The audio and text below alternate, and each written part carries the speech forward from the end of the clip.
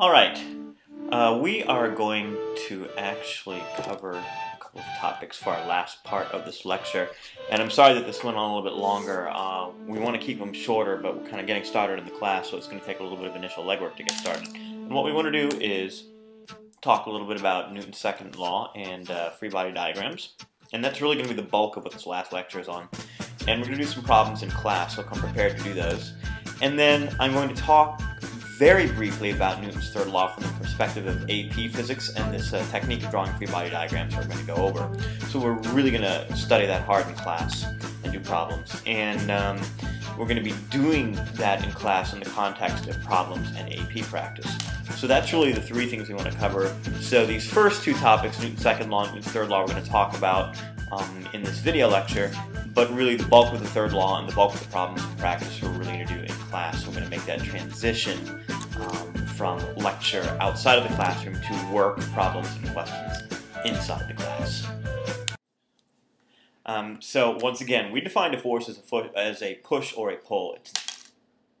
And to understand how forces affect objects, we're going to employ what is known as a free body diagram.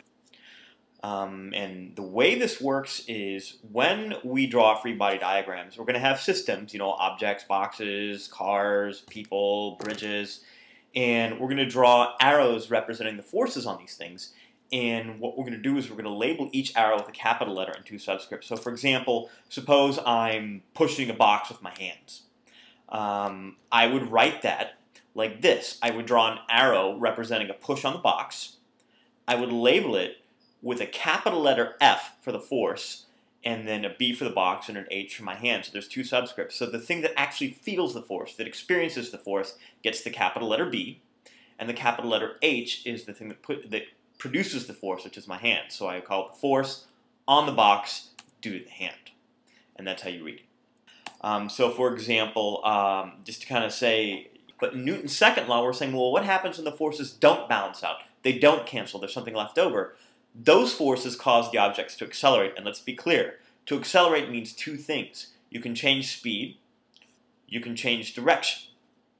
And in fact, you can also do both at the same time. So I can speed up while going around a curve, or I can slow down while going around a curve. So to accelerate in physics means you change your speed or you change your directions.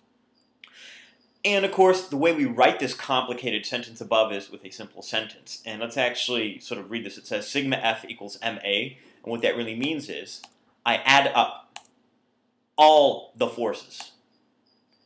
And the effect is the mass, which is this m here, that I'm concerned about actually accelerates. So add up the forces, and the effect is the mass accelerates. So the forces are the cause, and the acceleration is the effect that happens to the mass. And again, just getting into this representing forces pictorially, there's going to be several types of force that we're going to encounter in the systems that we study. So we're going to encounter weight. And let's be clear, weight is not mass. I know that that's used interchangeably in chemistry. In AP chemistry, we're going to be very rigorous in physics. Weight, properly speaking, is the force exerted by a planet by means of gravity on an object. So it's weight on a mass due to Earth or the Moon or whatever planet's pulling it. Then we have tension. When we've got a rope or a cord in a system, it's going to exert a force at both points of connection. And we're going to see that in an example.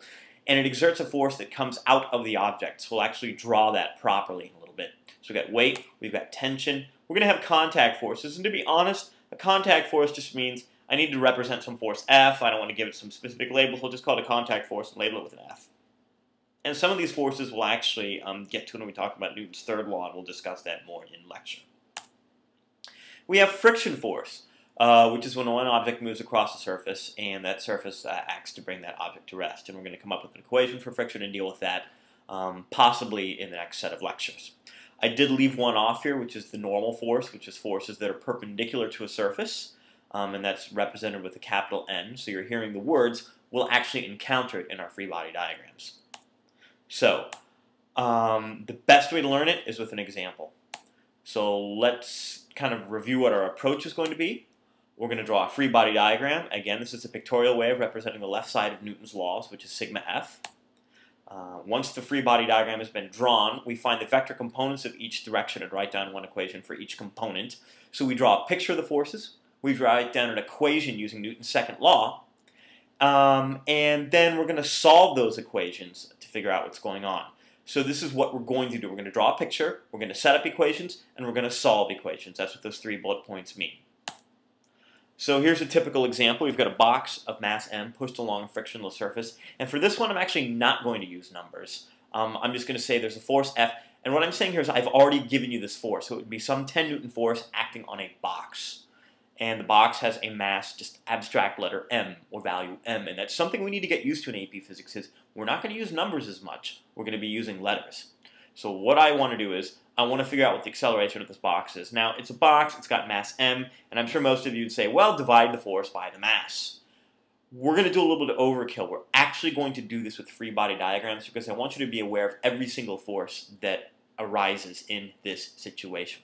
So, as in our first example from the last lecture, we have weight, which is what the box feels because Earth exerts a gravitational pull. We write this as W on B due to E and draw an arrow. Just like this.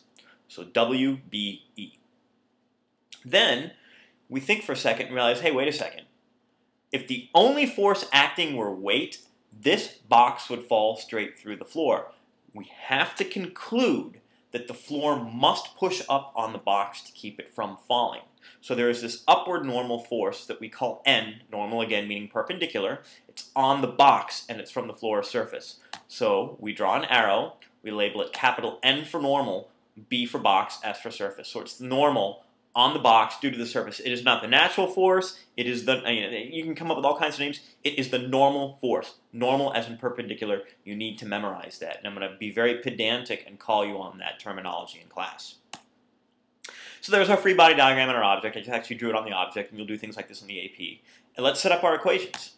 Now, forces are vectors. I use the term vector, and we're going to explore the idea of vectors in more detail, but for now what this means is this. When you set up force equations, each mass gets its own equation, and each direction gets its own equation. So in this case, I need to write down equations for the y, for the vertical stuff, and for the x, the horizontal stuff. So in the x direction, I know the box is actually being accelerated because I'm pushing it.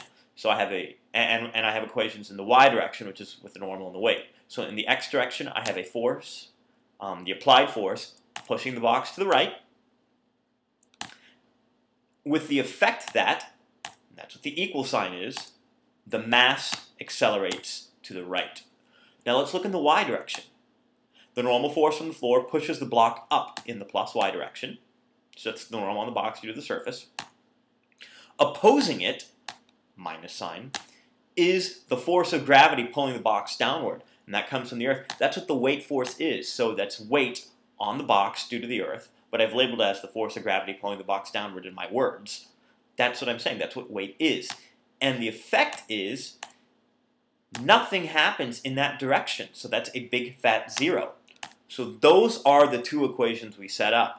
So what we conclude is, oh wait, the normal force and the weight are equal to each other, or we can say they cancel out. This second y direction equation, if you remember, is going to become important when we study friction, and we use the friction as fun equation. So let's do a little bit more of a complicated example. In this example, we're actually going to be setting up a few equations, and what I'm going to be doing with you is making you actually finish up this problem, and you're going to submit the answer to me on Google Docs a little bit later on. So we have 2 ropes, each with tensions in them, and we're going to learn how to label tension and free body diagrams in this problem. So I have mass 1 with the rope pulling it, and then it's connected to mass 2 with the second rope. And what I'm told is T1 is 8 newtons, M1 is 3 kilograms, and M2 is 1 kilogram. So notice something. This is your second physics class. I didn't review the fact that the label on forces, the units for forces, is newtons. You're expected to have that known by now.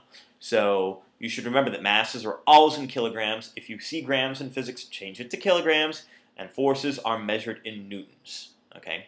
So I've already started my free body diagrams, a little yellow dot for mass 1, a little blue dot for mass 2.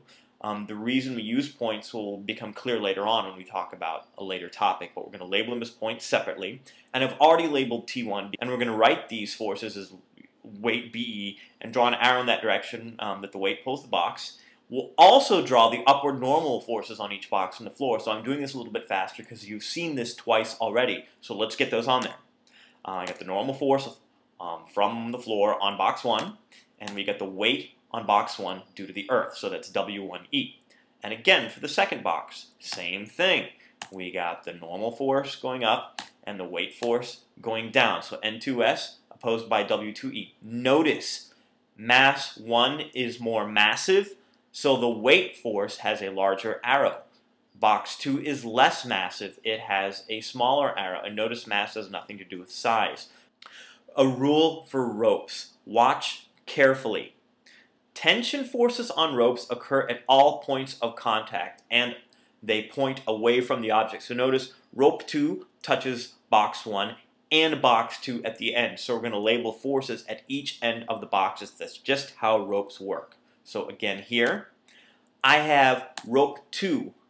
It's got a force going out of box 1. That's just the rule. T2 pulls box 1 back. So we write that on there. So T2, you point along the direction of the rope away from box 1.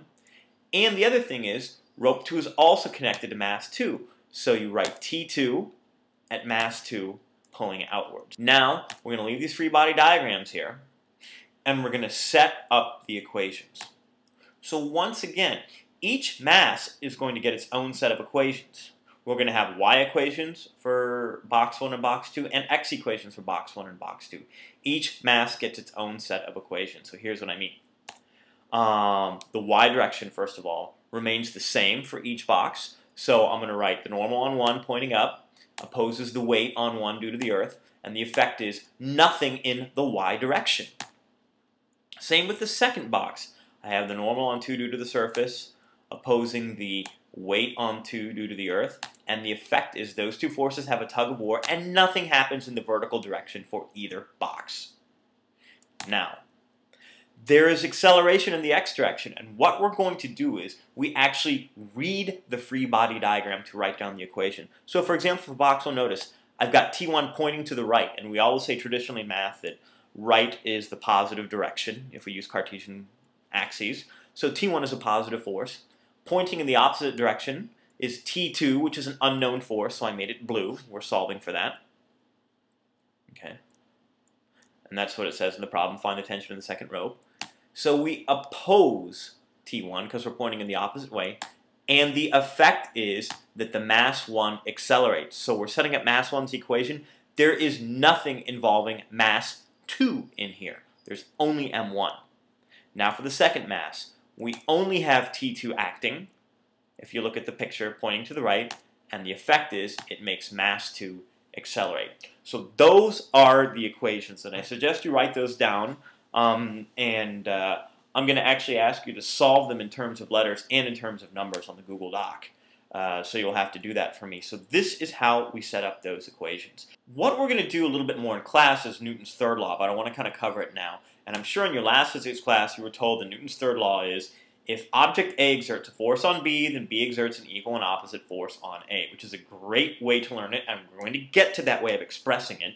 And then, you were probably told such forces are called third law pairs, and we look for those, and we label them, and we use them in problems, and all that good stuff.